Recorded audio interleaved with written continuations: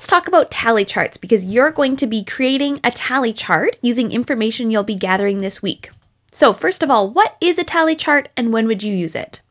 A tally chart is a table used to record information about a set of people or things. So you've got a group of people or a group of things, and if you're gathering information about them, often a tally chart is a good way to record information about how many of different characteristics or traits or opinions or whatever it is there are. One tally mark is used to mean an amount of 1, and tally marks are usually grouped in sets of 5. When would you use a tally chart? It's especially useful when we're counting data quickly. So if you're recording it and you need to quickly be able to record, oh, there's another one of this, or I have another one of this, you can quickly make a line to show there's another one. Why do we strike through every group of 5? So that's important with tallies. You would do 4, and then for the next one, you do a diagonal strike through. The reason we do that is to make it easy to count up the data.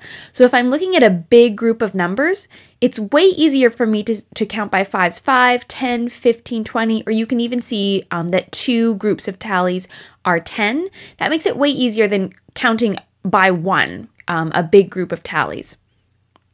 A tally graph should have a title, columns and rows labeled, and every 5th data point is a diagonal strike, just like we talked about. That makes it easy to see how many there are.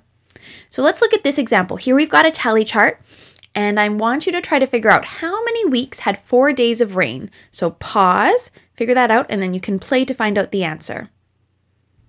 So if you said 19 weeks had 4 days of rain, you are correct. Let's look at one more question. How many robins were seen on Tuesday? So use this tally chart to find out how many robins were seen on Tuesday. If you thought it was 2 robins, you are correct. So hopefully you're ready now to make your own tally chart. Bye, grade 2s.